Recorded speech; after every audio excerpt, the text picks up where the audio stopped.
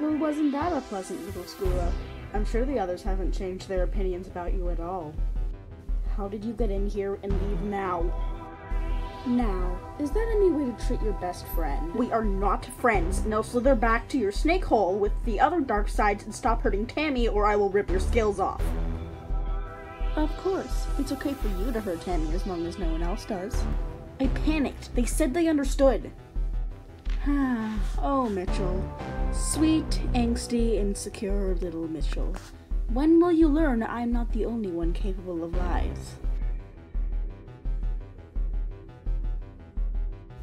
But I suppose it's too late to come back to where you really belong. We had such a good— Stop! What we had wasn't good. It wasn't healthy for us or for Tammy. Our friendship doesn't work. I never want to feel how I felt with you and the others. Now get out of my room.